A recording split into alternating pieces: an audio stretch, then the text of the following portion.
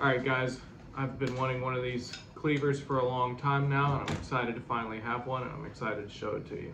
All right, let's take a look at the blade here. It has some forging marks still left in the blade itself, so it's kind of a rough forged look to it, which I really like. It's got hardwood scales on the handle with Chicago screw pins. Everything's polished all the way around the tang and the spine of the blade. Everything's polished up. It looks really nice.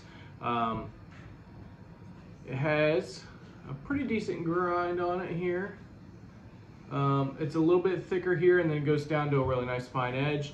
Let's take a look and see how well it cuts.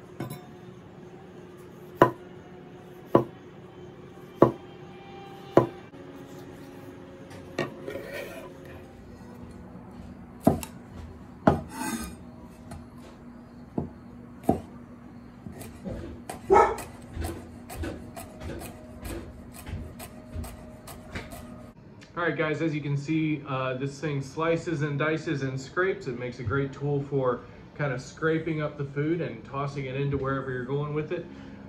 This does actually have a coating on the high carbon steel that kind of keeps it from patining, and acids and foods will actually change the color of high carbon steel, but this actually has that coating on there to kind of help. It also has this leather sheath, which has a snap on it and belt loop, so you can hook it to your belt if you're out cutting meat as you're putting it on the grill or whatever. This thing's sweet. You can just toss it on your belt and you're ready to go. All in all, guys, I think this is a pretty sweet little knife. If you're in the market for this style of cleaver, I think this is a pretty great option to start.